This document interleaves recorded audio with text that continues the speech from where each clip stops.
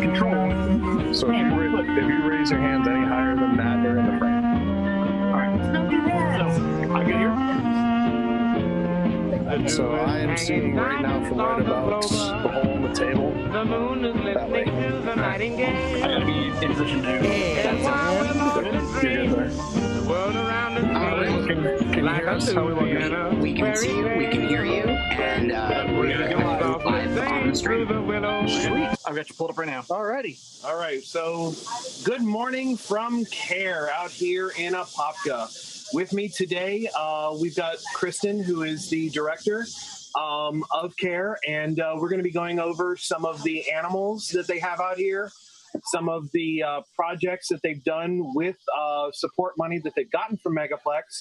And we've got a special treat. We're also going to be maybe doing a live feeding. I'm not going to go into any more detail than that, but you will see if you stay tuned.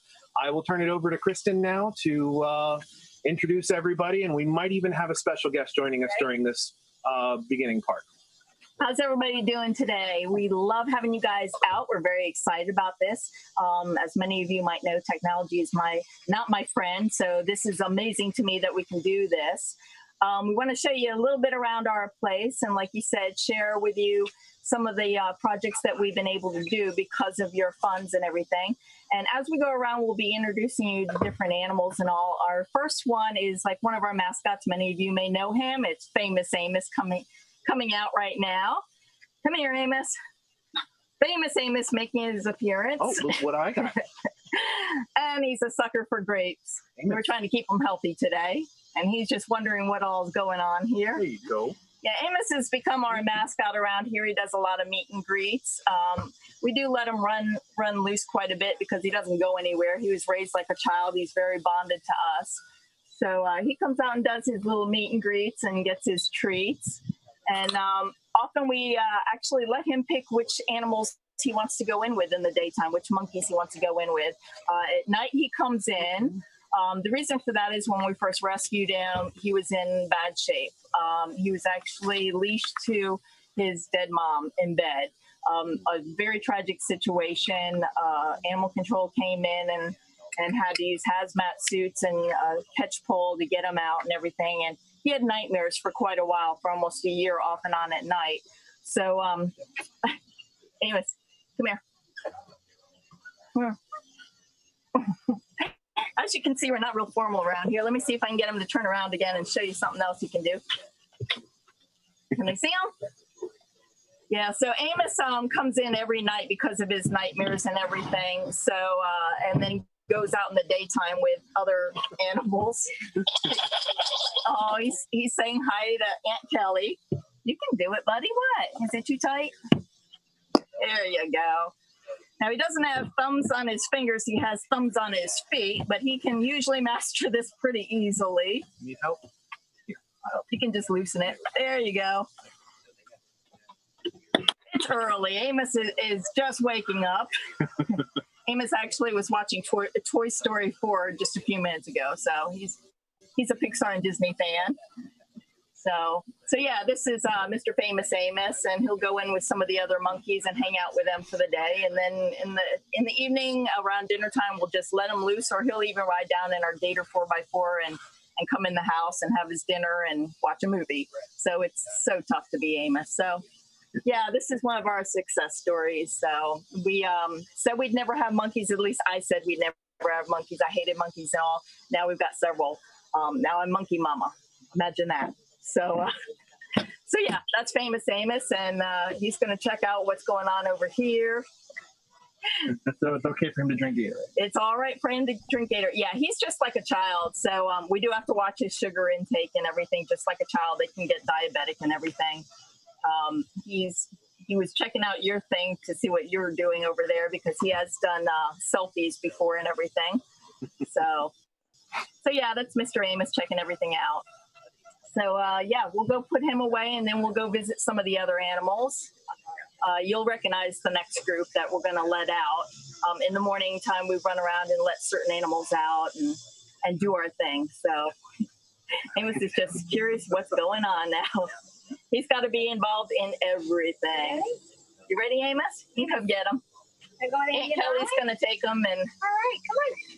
There he goes. So, yeah, you guys ready to go see some more animals and let some of the beasts loose, release the beasts? There you go. All right, let's do it.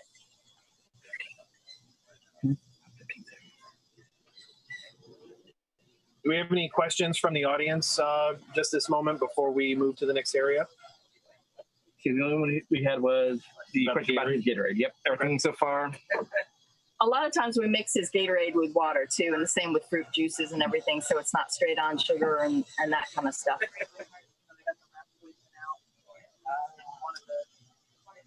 Hit me with some questions. There's about a 15-second delay between. Okay. Yep, this one's monitoring. Just a heads up, team, the chat is about 15 seconds behind us, so we'll see some questions popping up shortly. All right.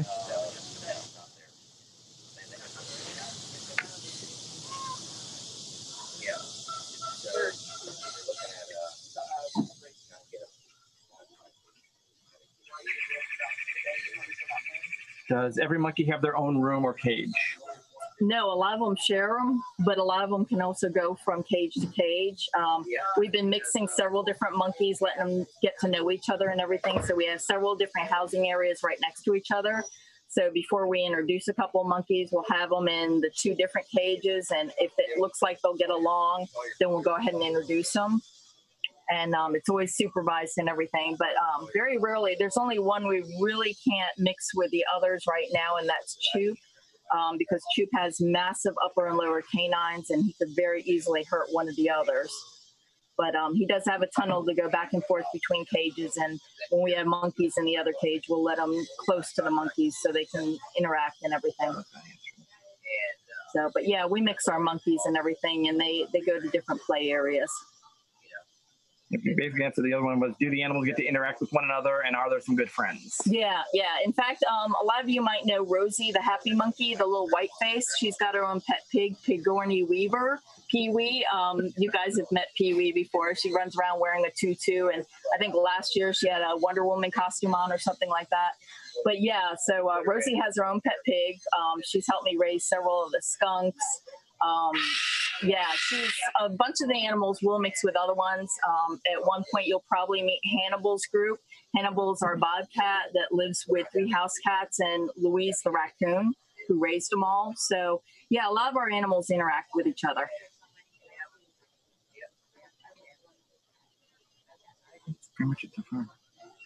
All right, last call for any questions before we move on to the next segment. And of course, if you always have a question about another animal, if we've already covered and we move on, you can go ahead and ask it too. You can always ask us. We can always come back to them.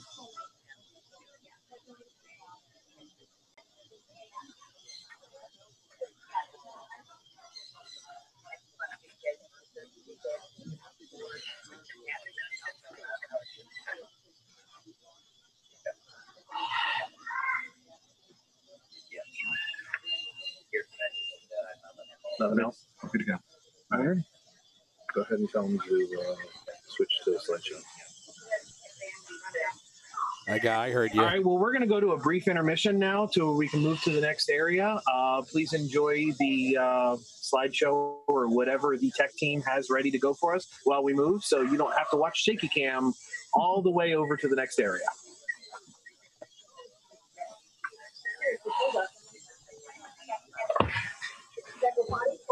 Yep, slideshow's active. All right. That didn't go too bad. We could still hear you, though.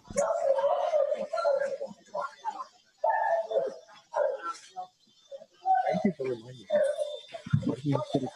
All right, so Kristen, where are we headed to now? We are going to the cockatoo. Oh, boy. Well, we purposely didn't let them loose yet, so you can see what we do with every morning.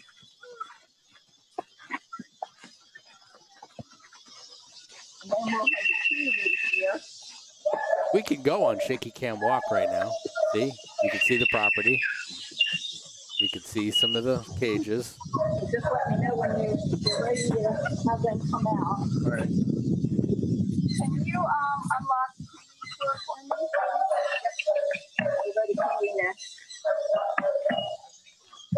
I'm going to name him George.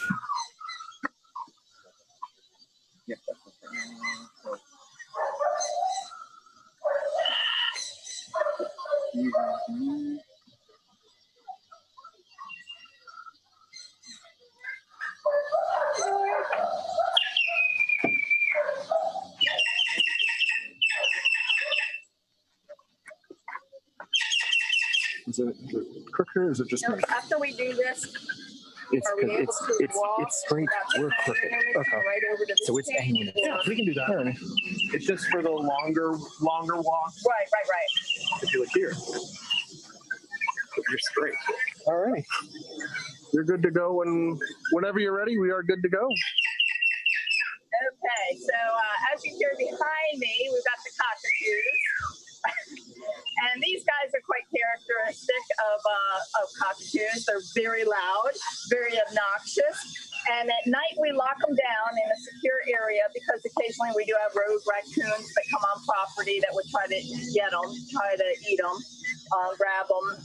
So we lock them down at night, but then we release them in the daytime. And usually all our neighbors know when we release the cockatoos. So if you guys are ready, we release the beasts. Hey, George. Hi, George. So we've got George, Maggie, and Spartacus. We call them Party Sparty coming out. They love visitors. All these guys came in at different times from different owners. So Maggie actually came from a woman that passed away. She raised Maggie, and she was very old and passed away, and willed Maggie to her daughter. And her daughter was afraid of Maggie and locked her in a closet basically for 3 years. So Maggie occasionally does what I call demon talking, which is really creepy. It's basically talking that you hear through a door. It's kind of mumbled and all.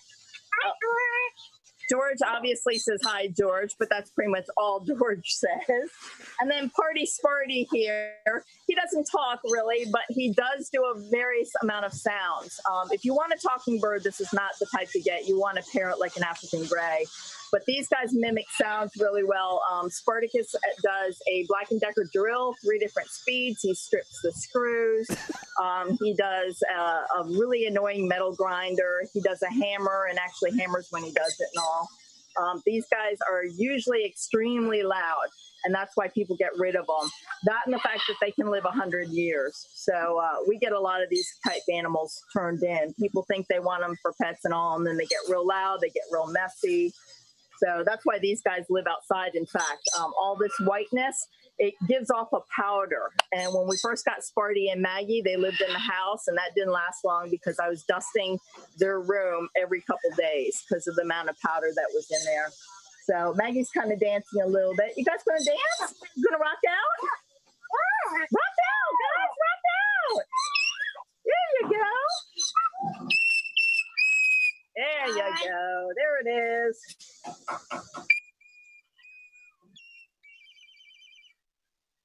Yeah, don't you want that in the house? Yeah, Maggie's rocking. So yeah, they're a lot of fun to have, but a lot of noise and a lot of maintenance to keep up. So, hello. So yeah, that's the cockatoo group. That's these guys are the Moluccan cockatoos. We've got a few others in a different area. So, and Maggie's doing her demon talking. I don't know if you guys are hearing that, but Maggie May, you demon talking? What, George? Yeah.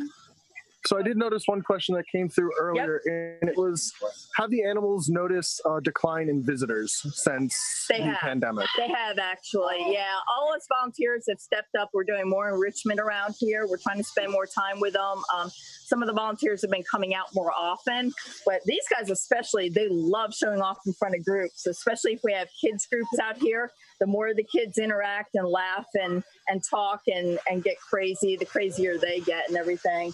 So yeah, it has been a little more difficult with the fact of us not having as many people come through. We still have little tours come through, but nothing like we used to, and not as frequently as we used to also. So yeah, that is something they have noticed. And our guys being so social, it has been a blow to them. So, any other questions? Not yet. You guys want to move to the next animal?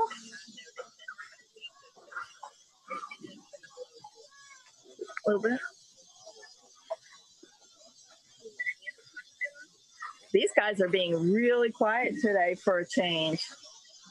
A lot quieter than normal. A lot quieter than normal. Yep, absolutely. Oh, here we go. Can Spartacus do the truck backing up?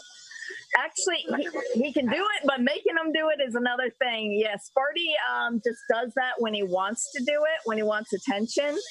So a lot of times he'll do that if he's by himself to get attention. That hasn't been one of his more common things lately. We actually have a lot of questions. Oh, a lot of questions. All right. The cockatoo. Somebody's dancing around the bottom. You're going to run, run, run? Run, run, run. Hop, hop, hop. Next question is, can you take some of the monkeys on tours? What kind of tour? What do they mean? They didn't elaborate. Okay. Yes, monkeys go on tours. Rosie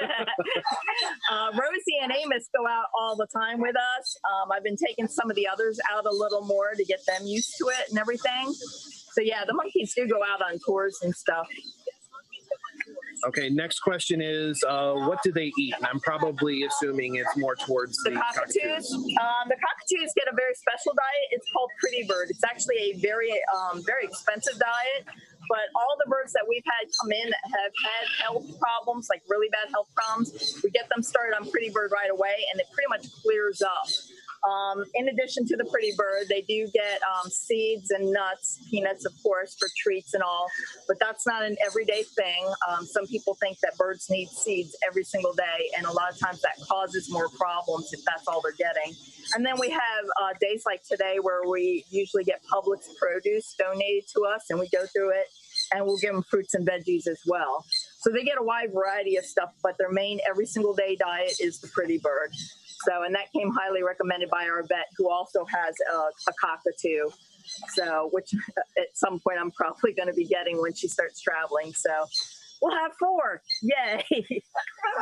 Next question is, are they native from Florida? No, they are not native to Florida. These guys, the Moluccan cockatoos are actually native to Indonesia. Most cockatoos are native to Australia, but these guys, they're the largest of all the cockatoos, the only ones that are kind of like a pinkish and orange underneath their feathers. So these guys are kind of special. Being native to Indonesia, a lot of people don't know this, but when the pet trade started, so many of these birds were taken off the island that there weren't enough good breeding pairs, and they were becoming endangered, almost extinct. So all the cockatoos you're going to find, especially Moluccan cockatoos, I'm addressing, all those guys that you're going to find in the U.S. right now have been hatched here in the U.S. So they are no longer taking them off the island as far as I know. Next question is, do they usually talk with the visitors? Yeah, they very much interact with the visitors. We know. Yeah. We know all about that. Yes, we do. So they rarely are quiet birds. And that's why, you know, a lot of people get them because they want a talking bird and all. But like I said, this is not the type you want for a talking bird. Yes, they can talk, but they primarily like to mimic noises, which can be very, very annoying. So like I said, if you want a talking bird, you want something like an African gray or a parrot, an Amazon parrot of some kind. So these guys can get very annoying very fast. So the next question is, I'm going to skip just for now because we have some follow-up questions to the other questions that were asked earlier. The other person that asked about the tours for the monkeys followed up and said, I meant to ask, did they go on tours like the visitors do? Like the visitors used to? Like I'm pretty sure. Do you take them around to other locations? Yeah, occasionally. Yeah, they go, certain ones go for rides with me and all, like they've been to the bank. They'll go to like Panera. Yeah, they'll go to like Panera or McDonald's. We'll go through the drive-through. Yeah, it depends. They're not like service animals that you can take into a Walmart or a Publix. so they don't go out that often. But if I'm just running a few errands here and there that I don't have to get out of the car or anything, we do that. Amos actually can open the car door, so I don't take him where I'm getting out of the car for any reason. But yeah, because he rides just loose in the car. He's like a little kid. But yeah, they go out with us. Next question is, how much does it cost per day per bird to feed? Oh God, I have no idea. The bags of Pretty Bird, they're close to $50. And with all the birds, because we also have five macaws and like 5 parrots at this point. I might be missing somebody, but yeah, we'll go through like a bag probably once every 4 weeks, 3 to 4 weeks. So not too bad. It's not too bad, but yeah, thank God we get the Publix donations and people randomly, volunteers bring in peanuts and stuff like that. So it does help. But yeah, that's pretty expensive bird food, and that's an expense every month that we go through. Another question is, are they awake at night? I'm assuming probably no. No, because what we do is they actually do have food and water in their lockdown, and we usually leave that open in the daytime. But primarily at night is when they go in at dinner time. We close them in there, and they'll do the majority of their eating their dinner, and then they go to sleep. Thank God. So. Last question was, and this was the one that I skipped over from earlier, is they want to know if I can feed them. If you can feed them, we can come back and bring treats. Okay, so we might revisit that depending on how time goes. Yeah. Are there any final questions before we move on to the next?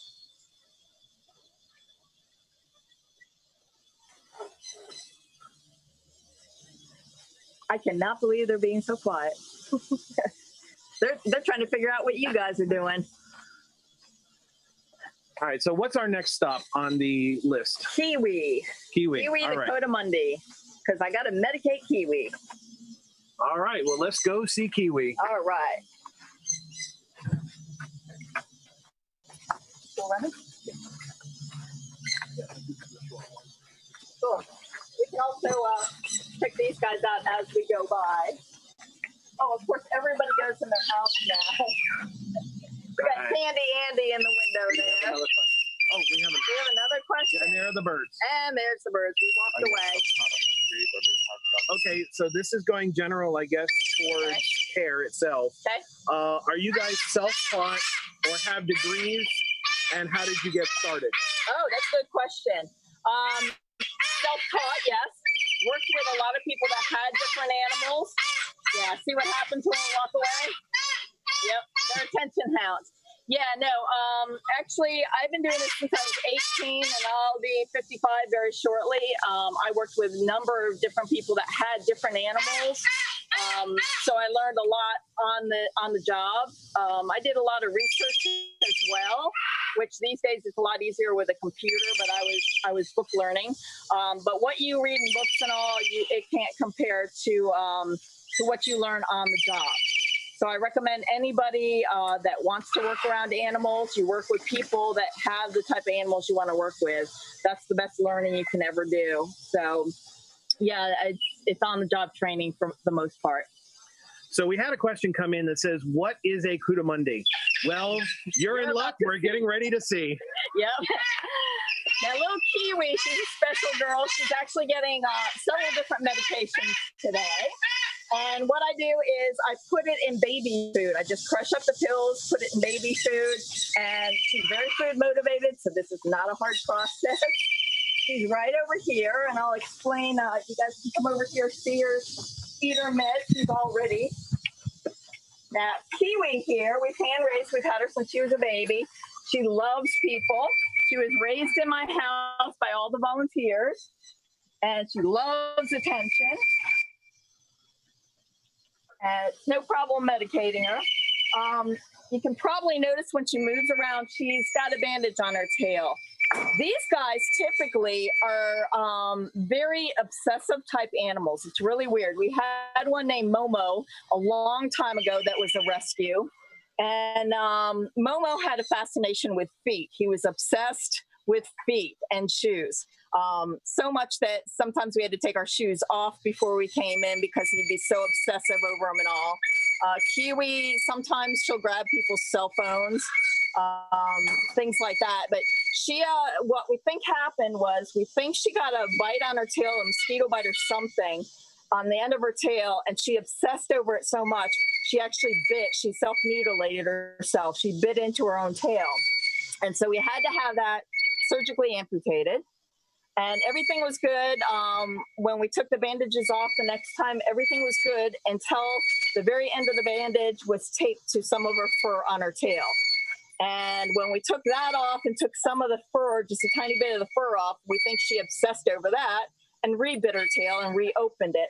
So we had to have another bit of her tail taken off. So right now, one of the meds she's on is Kitty Xanax, basically, just to mellow her out just a little bit through the healing process. She's on antibiotics, of course. This is a very weird animal. I don't know if you can hear over the cockatoos, but she chirps like a bird. Kiwi here actually does a lot of my school programs and summer camps when I was doing those, when we were able to do them. She's kind of fun to bring out because before I even bring her out to the kids, she's in a carrier, the kids can't see her, and I'll call her and she'll make her bird noises and all the kids are expecting a bird, and then I bring her out. And immediately when they see it's not a bird, from that nose, they guess she's an anteater. And we say no. And then usually when they see the tail, which was much longer before, they would think lemur. This is actually a South and Central American raccoon. And the reason why they're in the raccoon family is because what they do with their back feet. This animal is actually as fast under the limb of a tree as she is on top. They can totally invert their back feet and run underneath things. Like on top of this cage, she can easily hook her feet in and run very quickly. So she's being very cute right now. I think, actually, I'll take her out. I don't know if she'll hang on because, you know, she just got her kitty Xanax, but we can try it. Come here, Kiwi. Oh my goodness, such a good girl. See, she'll hook her feet. You can kind of see where she's kind of hooking her feet. Now she just wants to get down and run. Yeah, she's just going to drop if I let her go. And she's playing right now. She loves to play. Very playful. Not something I'd ever recommend as a pet, but she's very cool to work with. All the volunteers love her. She walks on a leash and a harness. Right now she's giving me love bites. She's not biting at all. So very cool animal, and most people don't realize what they are and how important they are to the environment. They're a part of the food chain in the Amazon and everything, in the rainforest. These guys primarily live up in trees. Big animals like jaguars, panthers, snakes, they'll go after them and everything. And these guys are omnivores. They eat insects, they eat plants of all kinds. This little girl gets a regular diet of monkey biscuits and a lot of fruits and veggies. Oh, now she's getting wound up. Now she wants to play. That kitty Xanax just hasn't kicked in yet. So we're going to put her back in there before she gets in trouble. You can see that bandage on her tail. So hopefully this time she won't mess with her tail. We're going to leave the bandage on a little longer, and hopefully with the kitty Xanax, she'll be just fine. And she's on pain meds too, so it's all good. So yeah, very, very interesting animal. They are becoming more endangered. They weren't endangered before, but with all the slashing and burning of the rainforest, unfortunately, these guys are losing their home as well as all the other animals in the rainforest. So that's one reason why we bring her out, to show people there are some really cool animals out there in the rainforest, and we need to protect them and just be aware of what's going on. So before we go on to the next exhibit, are there any other questions for C.A.R.E about the Coatimundi? Can you run down to get my forceps and the rats, please? Oh boy. We're gonna have some fun. Questions. Let's have questions.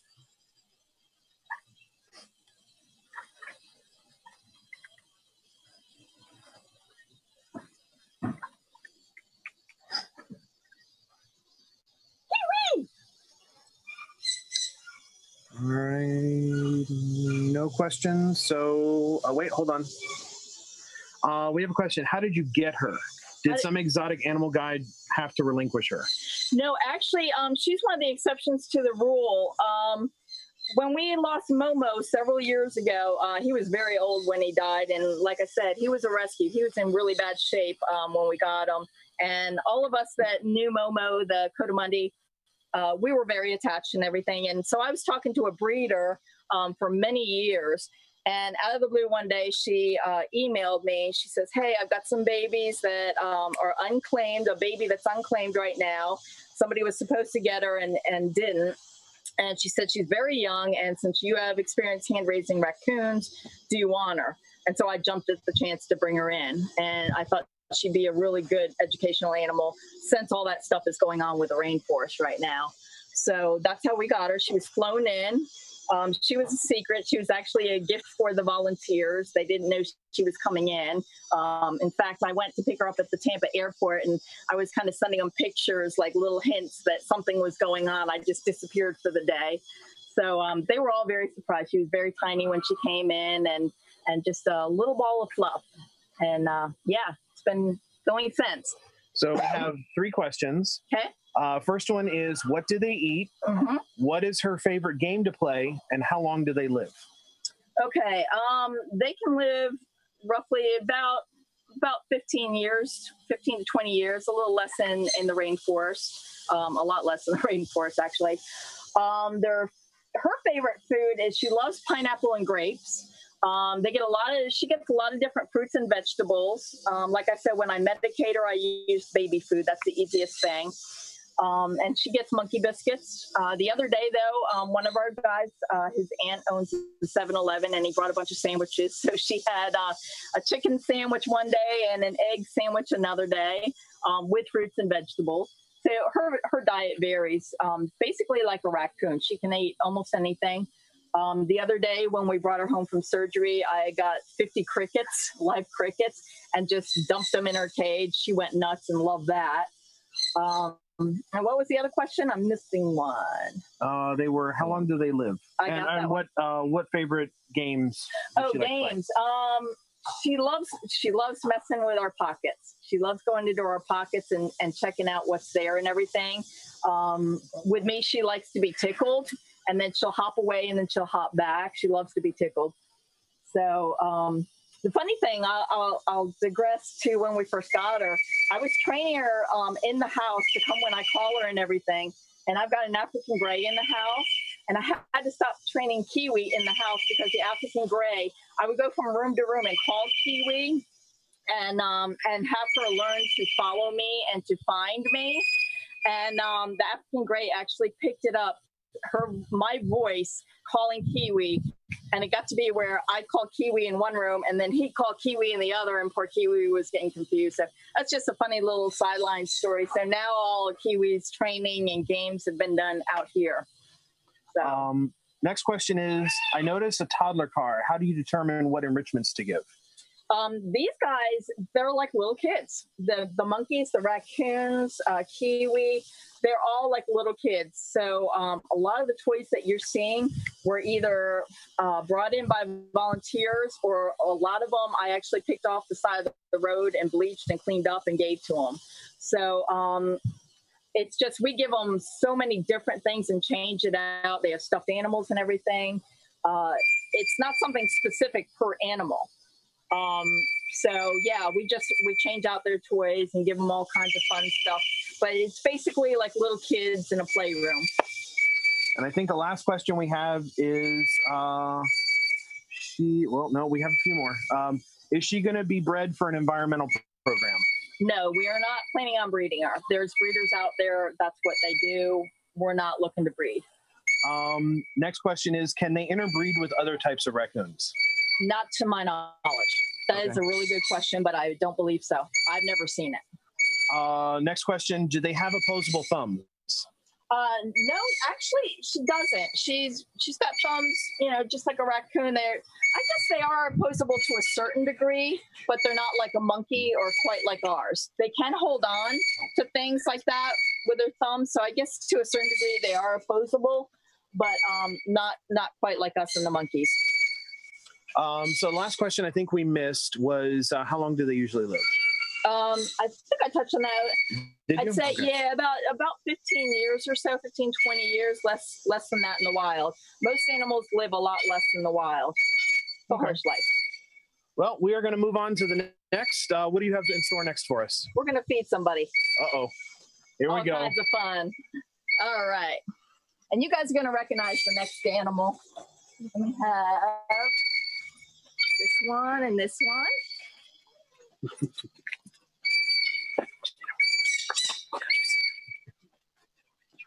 Actually, you know what? Let me have this more. We'll do this one next. I think we had this one out with you guys before. All right, come on over here.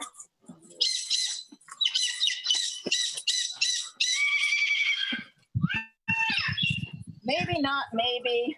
We've gotten here a little gilly gator in training, and we don't feed any live out here. This is a rat pup that came in frozen, and we thawed it out. And he's hissing right now because he doesn't know what's going on. Gilly, here.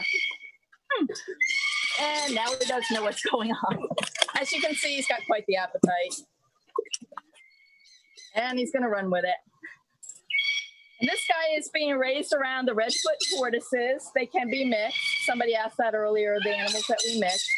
So these guys can be mixed. In fact, it's kind of funny. The other day, one of our volunteers saw Gilly grab a tomato.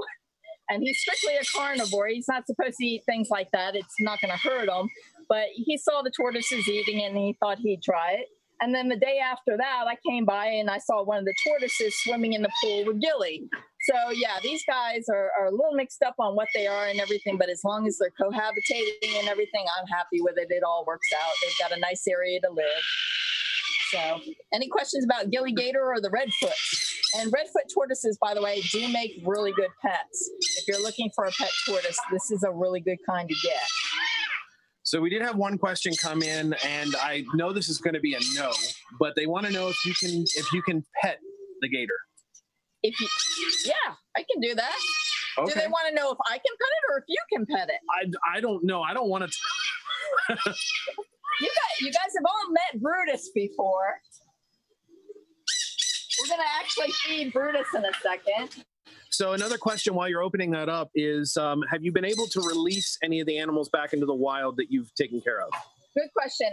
Early on, I used to do some releases, and then laws changed as far as with the state agency and everything. So now I work with a rehabber. Basically, they get the animals, the Florida natives that can be released. They can be rehabbed and released. I get the animals that they can't keep that are non-natives. So we kind of work closely together. So we each have our own specific thing. So if they get in an animal, say a monkey or something like that, then it pretty much will come to us. They don't deal with that. And then if we get in an injured animal, we take it to them.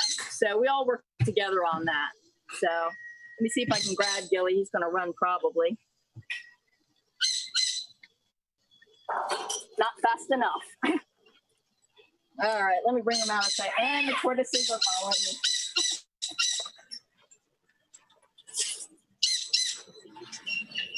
So yeah, there's Gilly Gator. He's pretty pissed right now because I caught him. I usually don't handle them right after they eat, but nothing bad's gonna happen. You guys want a pet? And come on, you can pet him. No, he just did number one all over you. What? Yeah. Gatorade. That's Gatorade, folks. I missed it. It must not be that bad. Yeah, now he's kind of calming down.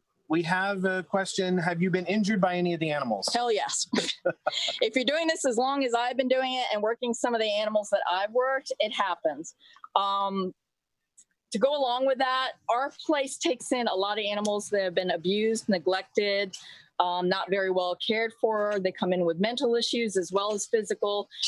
So because we work hands-on with them and because we want to give them the best life possible, it takes a lot of work, and I do a lot of hands-on with them. I've gone out and caught several animals that were being confiscated or being surrendered by owners.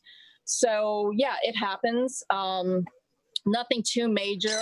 I went to the hospital once. I'll never do that again because the hospital almost killed me. I wasn't even going to stay. That's a long story in itself. But yeah, I mean, it happens. You get bit, you get scratched. Nothing serious. The most serious thing probably that's happened was I was playing with a tiger, and it kind of hit me in the head in a funny way. And so yeah, my neck goes out of place every once in a while in a really bad way. So most of the injuries I get, though, ironically, I caused myself. So I slipped off a ladder one time and yanked my shoulder out of place, which to this day still bothers me and comes out of place so often. I'll be walking around, somebody will say, "Did you know you're bleeding?" And I'll be like, "No, whatever." So yeah, a lot of the injuries I caused myself. The other stuff, the animal stuff, it goes with the territory. My mom used to worry and everything. Now I guess she's accepted or ignores it. But yeah, I mean, anybody that, like a roofer can fall off a roof. So any kind of job kind of comes with possible injuries. And this one, yeah, it can come with death too, but it is what it is. So in a question that I think you may have touched on earlier, how come you put the gator in with the tortoises? Why not? Actually, yeah, a lot of times I'll try to mix the animals that seem like they'll be able to be mixed, because this was a real nice big housing area, and it seemed wasted to just have, you know, have two tortoises in it when the gator also needed a place to live. So I just put them together, and that's just how it is. So it depends on the animals, whether I can mix them or not, and the kind of housing they get. They want me to pet the gator. Well, come here, man. You had to know that was coming. Yeah, I did. All right, you're not going to just pet them. You're going to hold them. Hold under there. Hold under here. And hold that tail. All You're right. good to go. See? Yeah, Gilly, like I said, is in training, so he's kind of used to being held. We take him out quite a bit. He's our secondary show gator. So, see? No problem. Yeah, no, I just got to stay away from the sharp end. Exactly. Yeah, he most likely wouldn't bite. He likes to hiss, though. He does like to hiss. Yeah, that's just a warning. I can feel the muscles in that tail. Yeah. Yeah, they swim with the tail. They use it for balance when they're climbing. This little guy could go over this fence with no problem whatsoever. A lot of people don't know that, especially new people moving from up north into Florida. They think they've fenced in their pool and everything's fine, and then they wake up and find a gator in their pool. Yeah, they climb. So. Do we have any other questions before we move on to the next event? Or whatever. Whatever we're they love you doing. now for doing this. Oh. I will give you back, Gilly. All right. Thank you. Thank you. Gilly says goodbye. Silly gator tricks. Right. Tortoises, we're good. In you go, babe. Go.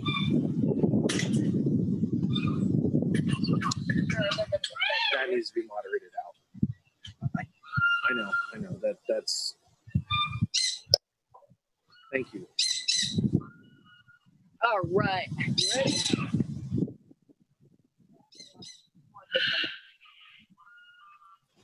It's still on? Yep. All right.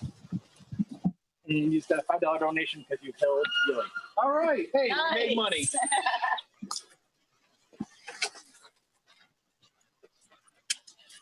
Yeah, we ought to just break out the next one and keep going. Hey, well, if it gets you money for C.A.R.E, I'm all about it. Just no snakes. No That's the only thing I Draw won't the do. line at the snakes. Yep. All right. I don't know where. Oh, he's in the back corner. You guys all know Brutus. Brutus has come to the MegaCons and the Megaplex stuff every year, pretty much almost. So we're gonna feed him. I usually feed him on Saturdays, but I saved it for you guys. He's way in the back there. Can I possibly come right around here? Yeah, come on. While you're feeding, we had a question. Sure. Does local wildlife ever interact with the animals? As far as wildlife coming on the property and all, they don't interact with the animals. That's why we have secondary fences. We have had road raccoons, possums. I have a heart traps that I just set up. In fact, this morning I walked out and our monkey biscuits are in a big trash can, and the lid was off the trash can. So I'm suspecting a raccoon. So I'm going to have to put the have a heart trap out tonight and try to relocate that little guy. So yeah, And we have had snakes get in with some of the animals. We have one serval, Rufio, that is an expert snake killer. So yeah, we've had that happen, but nothing major, no venomous, thank God. So we're gonna call Brutus and see if Brutus wants to eat. Of course he's gonna want to eat. Brutus, here. Come on, Brutus. A little faster, Brutus. Brutus, here. There we go. And down it goes. It may look like he's chewing, but he's not actually chewing. These guys have sharp, pointy teeth. We have flat teeth. Our teeth are for chewing. Theirs is for grabbing. And now he's going to beg. That's all you're getting right now, buddy. That is it. So yeah, they'll grab something and then swallow it whole. If they can't swallow it whole, if I gave him a much bigger rat, he would death roll it. He'd clamp down on it and roll his whole body several times. So, and as you can see, we need to go in and mow his area. The much bigger gator in the background is. Oh, Bubba. Yeah, Bubba Gator is begging. Yeah, Bubba will get fed probably tomorrow. I got to get in and mow his area, and I always feed him before I mow him. He's actually pretty good. He usually stays away when I'm mowing, but we like to feed him and keep him happy beforehand. So yeah, so Brutus here is good for now. He doesn't think he is. There's a question. How old is Brutus? Brutus is now almost 20. 20, wow. 20, and he is a runt. I rescued him from 2 other gators trying to eat him when he was only about 3 years old. I actually rescued him from a crappy little roadside zoo that basically threw him in a pen with bigger gators because he was a runt. And a runt just means he's not going to grow really big. In the wild, the runts never make it. They're basically food for other alligators, snapping turtles, things of that nature. So yeah, Brutus is a rescue. He's been with me. He was raised in the house. Actually, the happy monkey Rosie helped raise him. Not really helped raise him, but has been around him, traveled with him and everything. Brutus walks on a leash and a harness. A lot of times in the wintertime, he comes in the house. So I've taken showers, numerous showers with Brutus. The assistant director has taken showers with Brutus. We're all kind of lazy here. If he's in the tub, we don't bother kicking him out. So, and that's a rescue dog of ours, Baloo. Baloo, a few months ago, I found on the side of the road, could barely stand. He was all skin and bones. Now you can see he's looking very healthy. Nice back shot there. Yeah, sorry. Yeah. Baloo, actually, we took him to the vet. He had a couple of coughing spells. We had x-rays done. He actually has heartworms, but it's past the point of treating. In fact, when I took Kiwi into the vet this week, she couldn't believe Baloo was still alive. He's got an enlarged heart and everything, but he's running around playing with the other dogs, eating and drinking. So I was going to try to place him with somebody, but since he tested positive, he's staying here for the remainder of his life. So just one of the other crazies that we weren't intending on having, and it just ended up that way. So we have a few more questions. Sure. I'm assuming this is towards Brutus. How often are they fed, and how much does it cost? Okay. How often are they fed? In the warmer months, these guys are cold-blooded, so they shut down in the winter. That's why I bring Brutus in a lot of times, because he goes on all the shows with me. So Brutus in the winter will maybe eat once a week. In the summertime, it depends on how much I fed him. Like you saw the rat I just fed him. I probably won't feed him for another 4 days, and then I'll give him another rat or some meat or whatever. So in the summertime, a few times a week. In the wintertime, maybe once a week. This is coming in as an honest question. How should I be? The others? Yeah. Okay. How should I behave if I see one in the middle of nature? You stay away from it. Yeah. Gators do not want to attack you, not even the larger ones. There's 3 reasons why they attack. The first is if they've been fed. Never ever against the law to feed wild gators, because once you feed them, they think all people have food. That's just a given. They just automatically will come up to anybody and expect food. Second reason is a mother with her babies or laying her eggs. Actually, that's the third reason. The second reason are the bull gators. The bull gators are the big daddy gators. Certain times of the year, they set up territories. We're kind of towards the end of the bull gator season now. But I always tell everybody around this time of year and a few months earlier, watch and listen when you're around the water. because the bull gator doesn't want to chase you down to attack you. They don't have a lot of energy. They're saving that energy for breeding, but they're setting up territories, and the only thing they want in their territories is a bunch of little girl gators. So you have to watch out for that. And then, of course, the mothers with their eggs or their babies. A lot of people don't know this. The mothers will stay with their babies for 2 years. They will gladly kill or die for one baby or one egg. So we always tell everybody, if you see the cute little babies in the wild, don't go for a closer look. Don't grab one for a selfie. Mom is right there somewhere. So. Next question, is this an exotic animal? Not in Florida. It's a Florida native. Yeah, I wouldn't consider it an exotic. I mean, maybe up north, but yeah, it's not like a monkey or whatever. This is a generalized question. How do you have to prepare for hurricanes? Oh, that sucks. In fact, yeah. I just got a call the other day, a couple days ago, from my fish and game inspector. Every time there's storms spotted, he's required to call the Class 1 facilities, and we're Class 1 because of some of the animals we have, and just make sure everything's okay. If we do have a hurricane running this way where it looks like it's going to hit, we'll basically crate up all the small animals, bring them into the house. We'll centrally locate the dogs and all the other animals like that. All the bigger animals, they've been, their cages have been built, their lockdown areas have been built to withstand it. So if it gets really bad, I've got drugs on hand. I can drug them a little bit. Most of the time I don't have to do that, but I don't worry about them so much. We have venomous on property and some Burmese pythons. They have to be bagged and then put in crates and locked. So it's a huge, huge monumental hassle. All right. Any other questions we have before we move on to the next showing? Anything? You're good? All right, let's move on to the next one. All right, we're going to go, this area has to be weeded, so it might be hard to see him at first. We're going to go feed Godzilla. Ooh. So we're going to go back this way.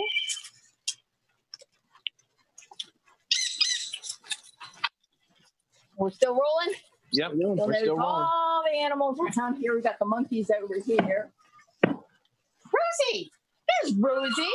Rosie is actually usually in with another group, and she's doing a sleepover with Miss Cindy over here.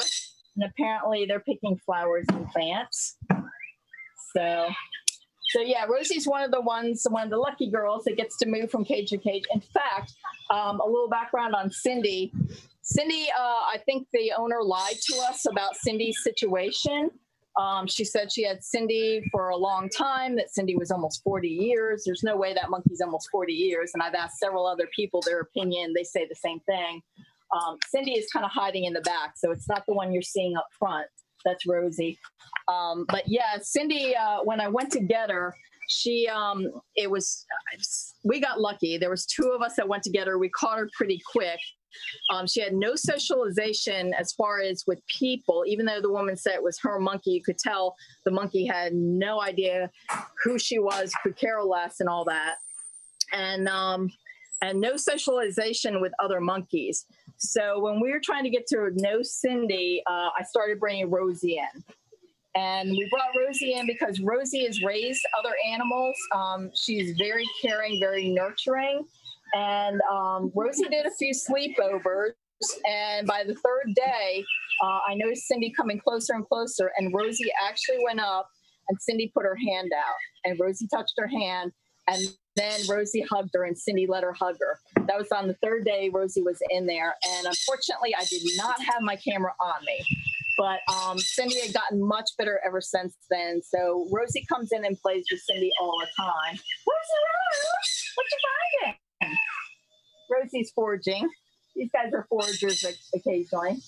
And this is actually normally Amos's 2-story. Amos got the condo of the group. So we did have a recliner up there we just took out that needed to be replaced. So sometimes I do my office work up there. So yeah, we mix monkeys. We change them around. We offer them different environments to go in. So this is Cindy's area temporarily. Amos was in here just the other day hanging out. So yeah, that's Rosie and Cindy. There's Cindy. And then over here we have Boo and Simmy. Boo Bear! Oh my God, it's Boo Bear! Hi, Boo. Boo Bear! Boo is kind of a little freak. We weren't meant to keep him. We were just taking care of him. Somebody had him, owned him, that lived in Vegas. And in Vegas, you do not need a permit. In Florida, you do. She crossed state lines with Boo.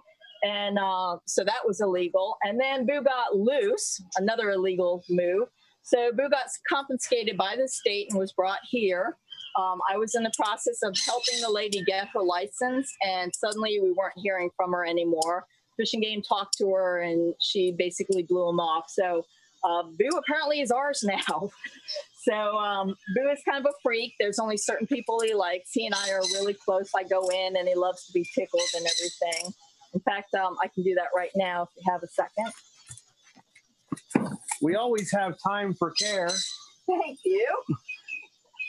You always care about care? Yep. All right. Boo Bear! I'm going to tickle you. I am going to tickle you. Oh, my goodness. Oh, my goodness. Come here. Come here. Oh, my goodness. Tickle, tickle. Tickle, tickle.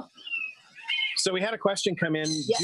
Do these particular primates, do they eat bananas, prefer bananas? They like bananas. Yeah, they love pineapple. They love grapes. Yeah, they get mini blueberry muffins occasionally. What he's doing right now, especially since I'm right here, he's become very protective over me.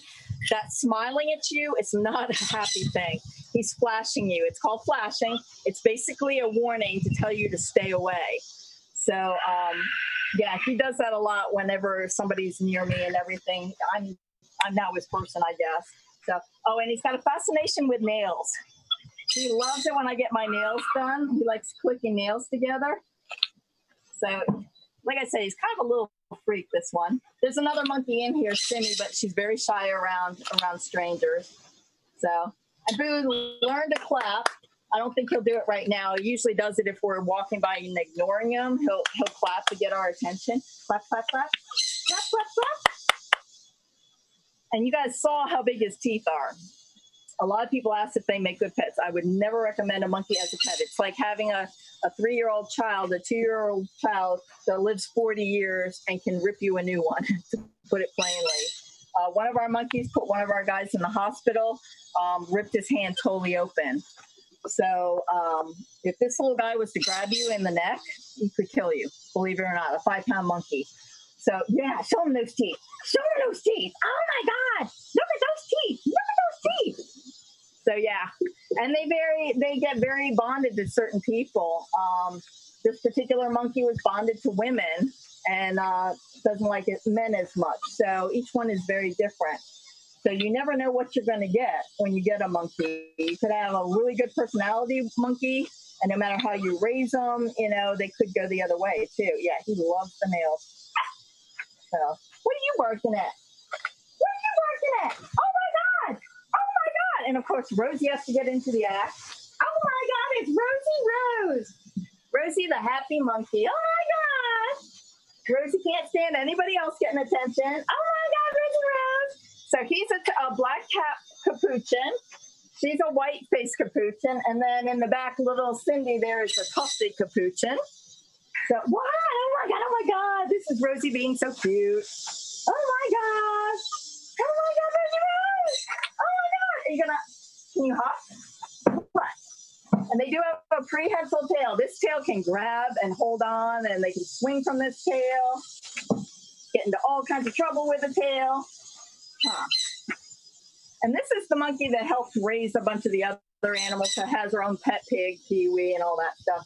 You guys might have seen Rosie at some of the gatherings. She does her big jumps and everything. Huh. What? What? Oh my goodness, crazy monkey! Crazy monkey! So yeah, that's cute little Rosie. Rosie came in with Amos on that rescue. I found Rosie in a bird cage. That's where I found Rosie, Andy, and Dolly in tiny bird cages. Questions? Do they bite? Do they bite? It depends which one you're talking about and who you're talking about. Yeah, Rosie would rip. Rosie not like women and children. There's only 3, maybe 4 of us girls now that handle Rosie. Rosie will bite the crap out of anybody else. The thing is, she knows she doesn't have front teeth. The 4 original monkeys we took in, all 4 of them, the people had pulled their front teeth. But they know they have the back teeth. So Rosie's first thing would be to scratch your eyes out, pull your hair, and then try to grab your finger and put it in the back of her mouth. Boo, there's certain people that Boo does not like that he would bite the hell out of. So yeah, each individual monkey is fully different. And like the assistant director, Kelly, has worked with monkeys and loves the monkeys. Most of them love her, but there are certain, like Boo is not one of her favorites, and she's not one of his. So like little kids, everybody's an individual. Do these guys stay awake at night, or are they pretty much done? No, they eat dinner in the afternoon around 3 o'clock, 3 o'clock, and they pretty much chill after that. So, and Rosie comes in the house a lot. I'm going to start bringing Boo in. I noticed he is good about putting a collar on. So I'm going to start walking him around more often and getting him out. The one he lives with, Simi, comes in the house from time to time. So, yep, they're all individuals, just like little children, and you have to treat them as individuals. All right. Well, it looks like no further questions at this time, so I guess we can move on. Okay, great. Still got this.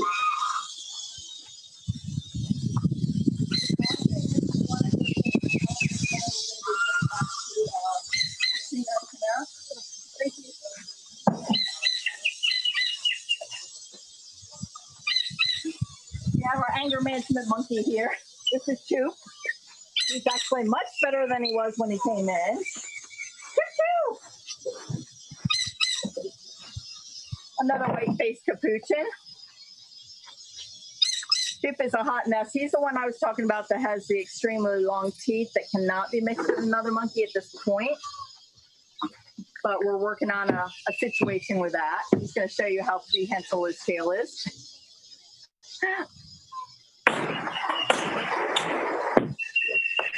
Yeah, Choop's a little hot mess there. He's gone through at least 3 owners we know of before us. So he has not had a very stable upbringing. The last owner had to get rid of him because Choop was loose in the house and the guy got a new girlfriend and he viciously attacked the girlfriend. So that's when the state said it has to go. So once an animal comes in under these kind of conditions, it stays with us for life. And even though we don't go in with Choop, we spend a lot of time with them. We'll give them treats and give them new enrichment all the time. So that's his tunnel he normally goes through. Right now, we temporarily have King Julian and Nigel over here. We're redoing some of their housing, so we put them next door. Oh, and then we've got the, as I call him, the big ass tortoise. That's Dozer. Dozer came all the way from Michigan. Somebody had him up there, and that climate is not conducive to a tortoise like this. He's an African spur thigh. He will get bigger than this. He's thinking of going swimming. They don't often go in water. He's kind of a freak. And you can tell his shell is all messed up. We've got to do more work on it, but that's pretty much because of the environment he grew up in and the food that he was fed. So, and those guys are a very common pet, and they shouldn't be because they'll get over 100 pounds and live over 100 years. Very destructive, extremely destructive animals. They dig tunnels big enough for us to go into.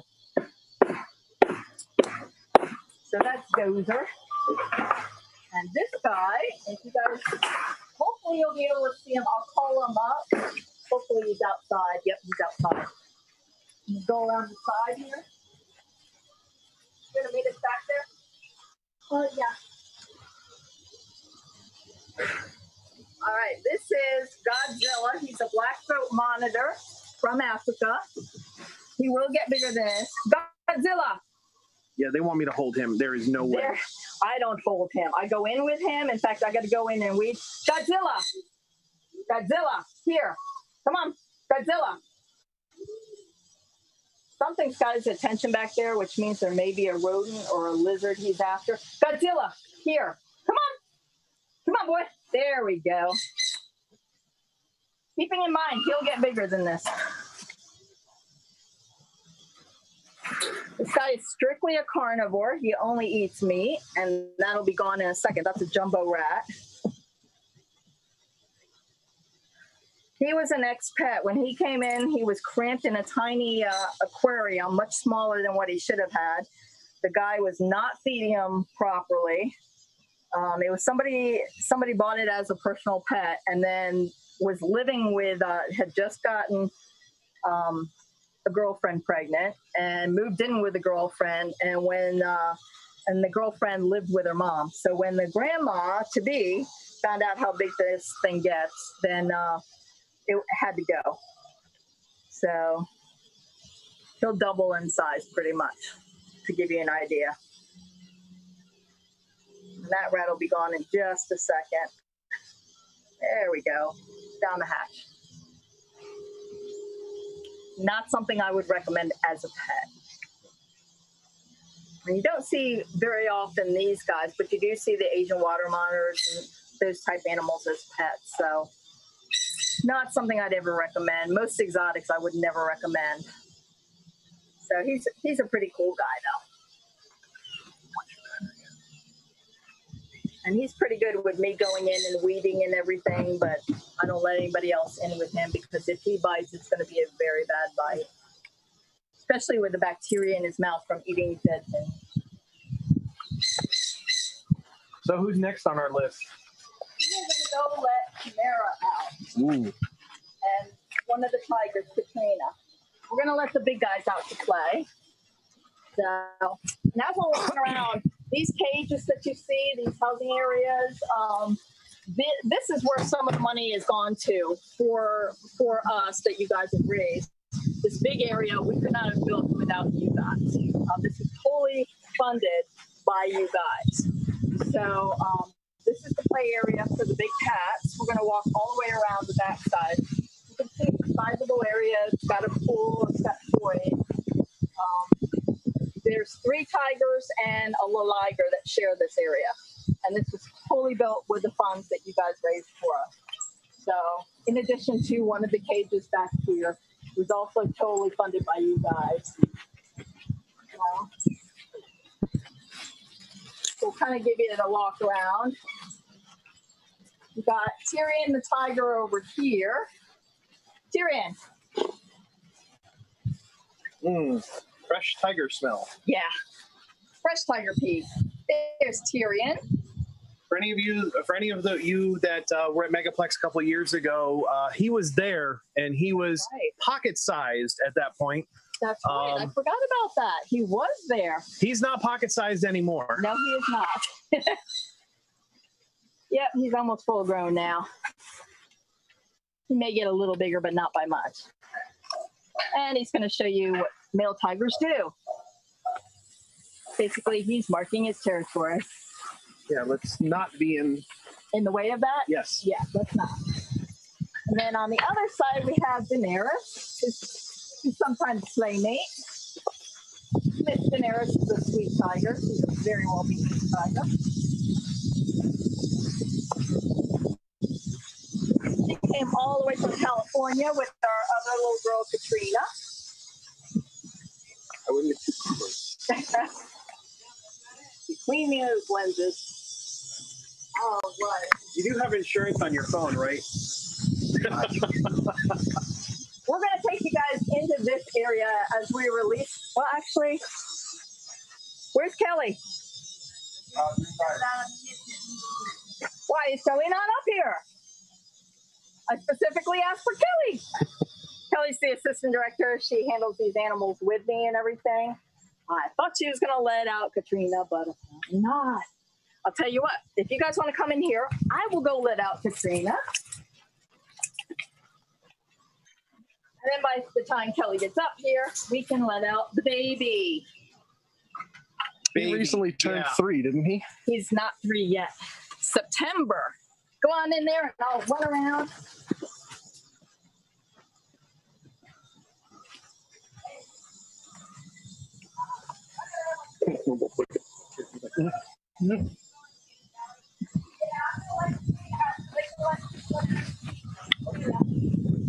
Don't you start.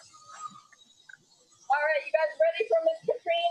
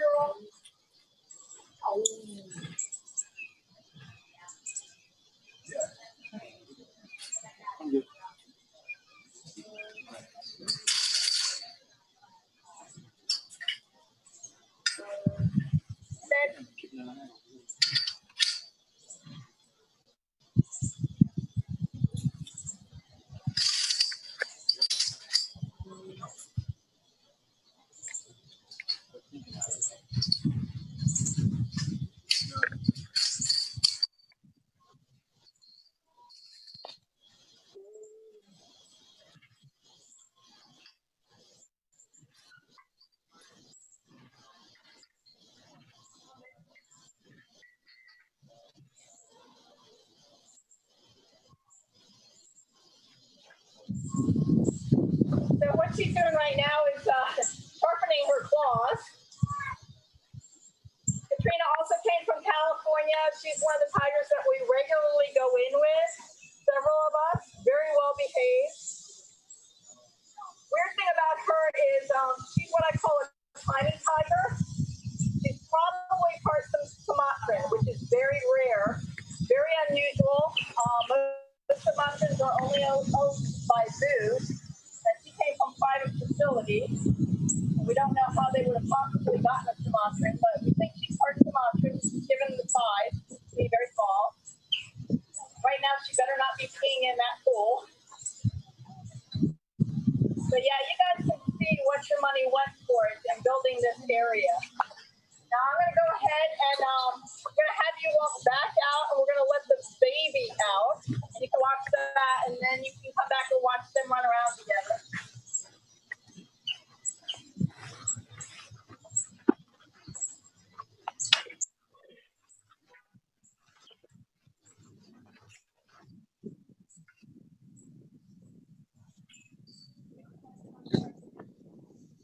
Yeah, big.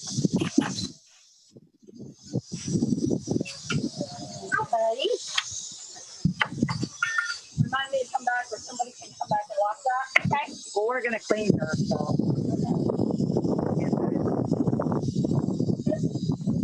How are you feeling?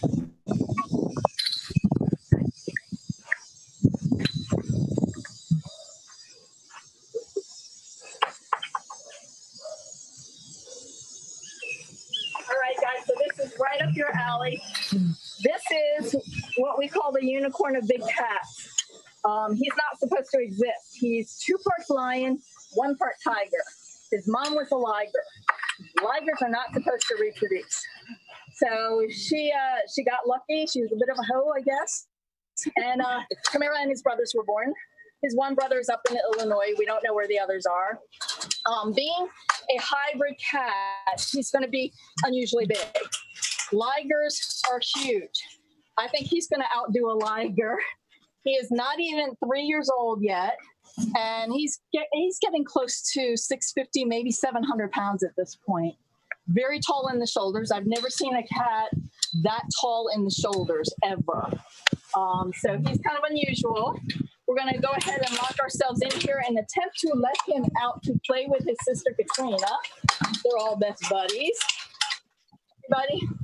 And he was originally raised in the house with some of the other animals, with my dog Jack, and raised by all the volunteers. So he's very well behaved. He has manners, but he is a big boy and sometimes forgets how big he is. Sometimes he thinks he's a lab cat.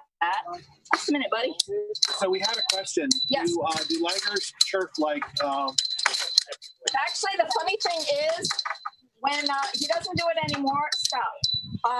But on occasion, he did. When he got in trouble, he'd apologize that way. All right, we're going to attempt to let him out. Hi, baby. Sunday's usually his big play day with all of us, and now he's probably going to act like he doesn't want to go out. Yeah, clean. Well, Kelly was clean. Come on out. Aunt Steph is over there. Clean a little too long. Hey, come on out. And if a 700-pound cat doesn't want to do something, you're not going to make it. He sees one of his favorite people over there, Aunt Steph. There you go. He loves Aunt Steph. So being 2 parts lion, he is a pride animal, and we've got a small pride going here, mostly females. He's kind of picky that way. I'm still mom, and everybody is part of his pride is his aunt. And right now he's tearing up a big track from a bobcat that was given to us. That's one of his favorite toys. He can drag that around like it's nothing. It took like 5 of us to get that in there. Extremely strong animal. So we had a few more questions come in. Yes. One of them is, I'm going to go out of order here, everybody, so apologize. Do you personally see the big cats do what house cats do? All the time.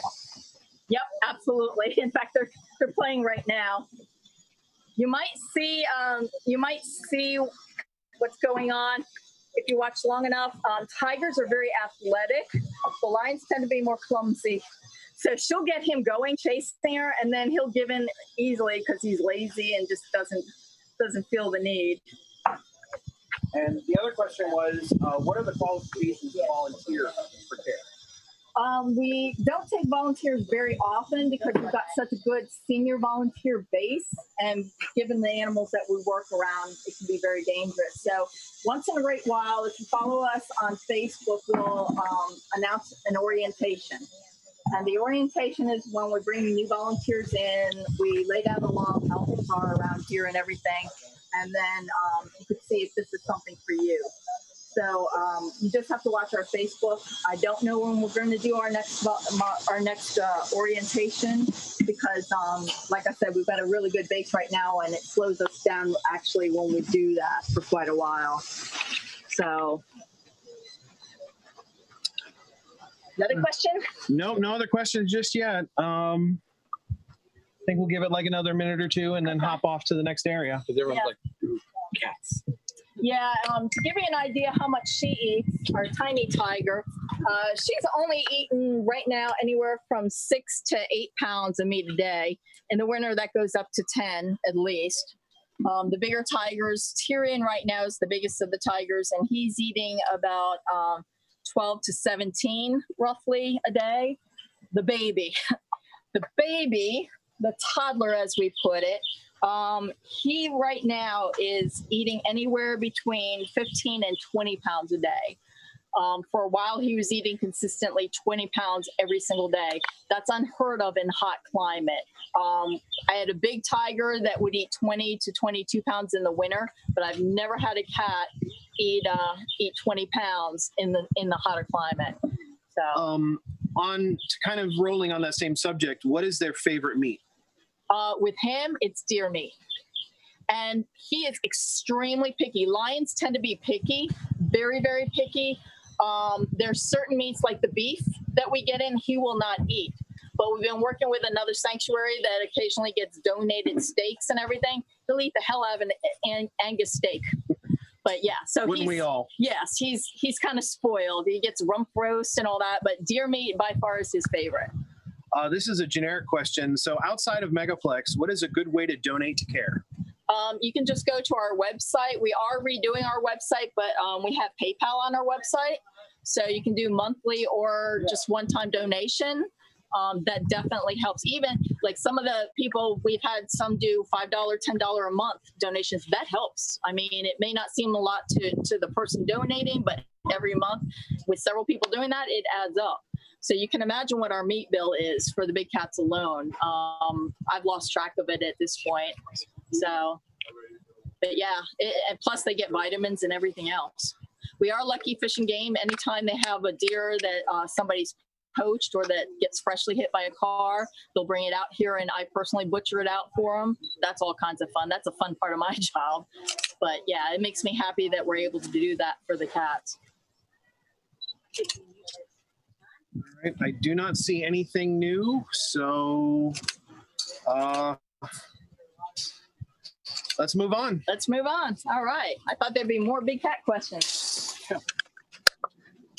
Everybody must just be awestruck. Yeah, with these guys. Which camera? Yeah, it's like. Yeah, he's huge. He's huge. Good deal. You got this?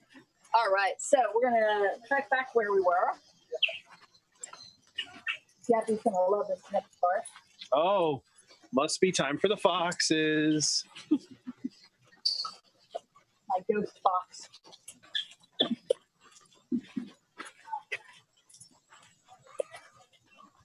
So you guys have never met these foxes.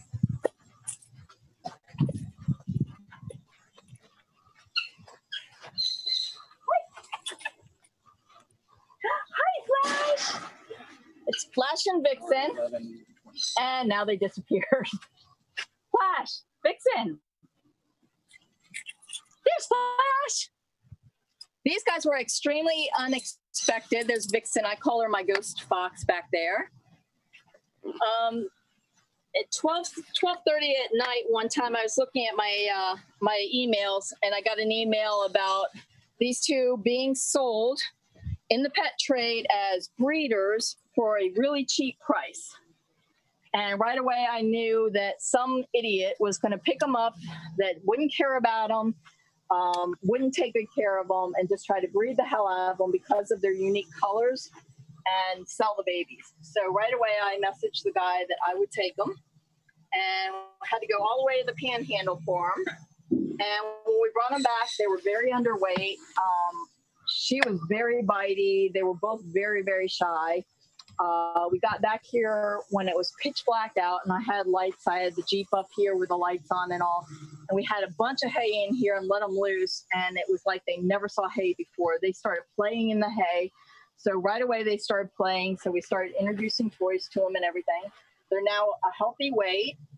We got Flash neutered, so we wouldn't have any accidental breeding.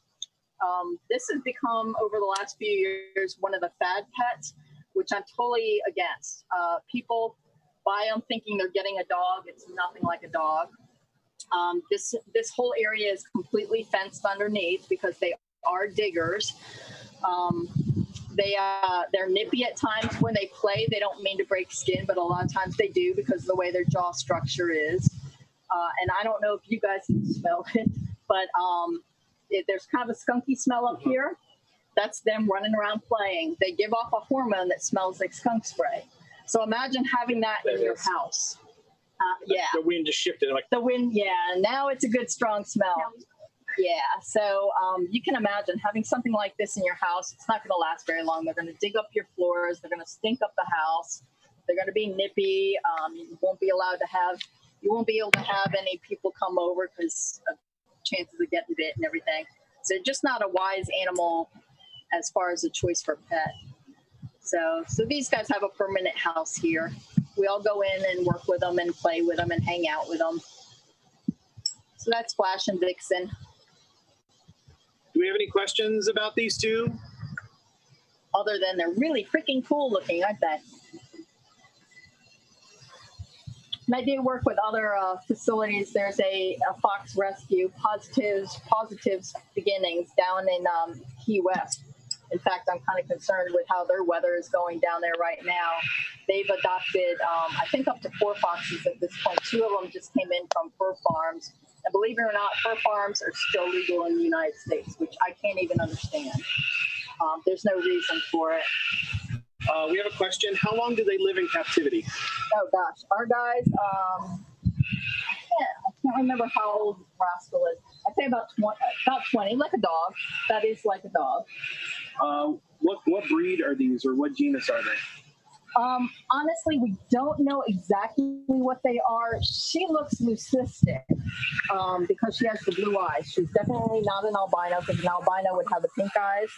But she's got the blue eyes. She's totally white. He looks like he might have some Arctic fox in him mixed with something else. And right now, the people that are breeding these guys are just breeding the heck out of them to make money and crossbreeding different ones. So it's rare to even find a full-on one particular type, so to speak, like a full Arctic or a full red fox. You know, a lot of them are mixed with other things. Another question is, do they have any special health concerns, foxes in general? Just like a dog, they get the same shots that a dog gets. So very similar in the... Yeah, and we do have to give them flea meds every month. We make sure they have flea meds too. So yeah, just the general same thing as the dogs.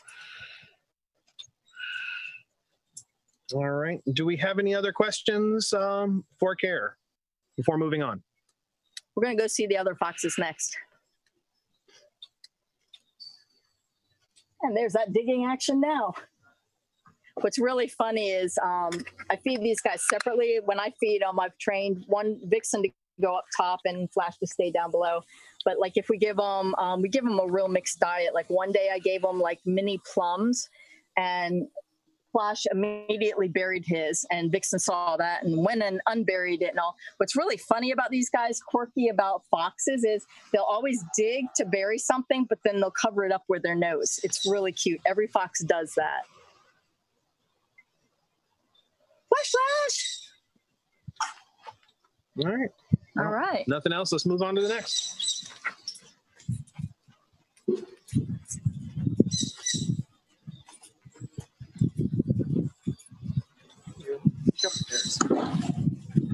there. Children fighting.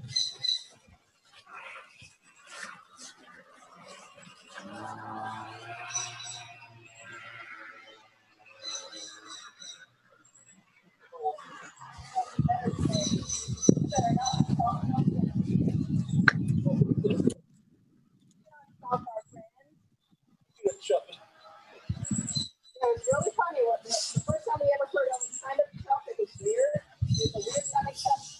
I just yelled at him. And he was apologizing.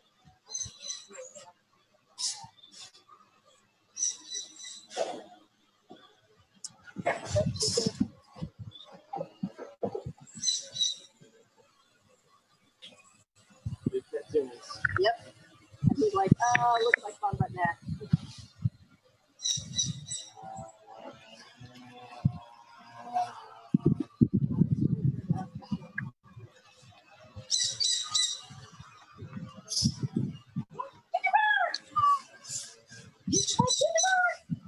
And look, he's gonna go hide.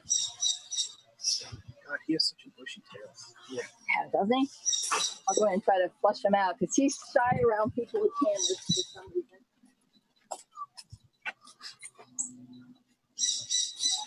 Oh my God, Ginger, come in! Oh my God,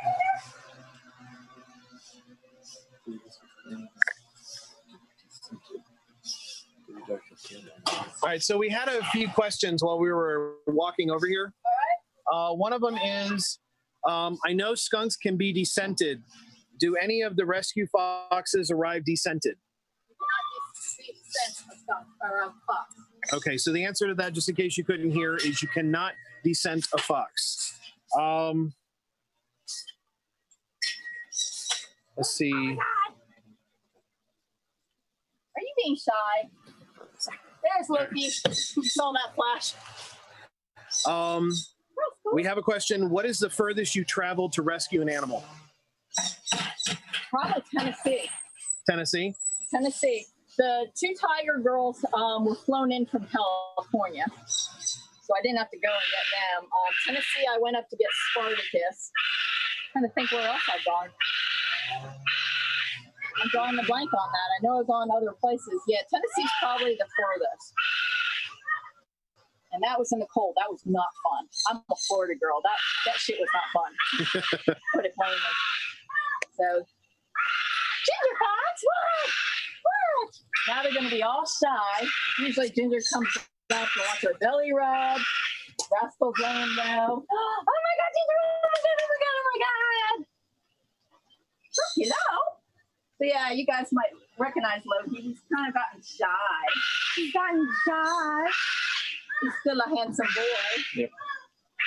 So the story with Loki is that C.A.R.E had gotten Loki specifically kind of for Megaplex when he was a small baby kit.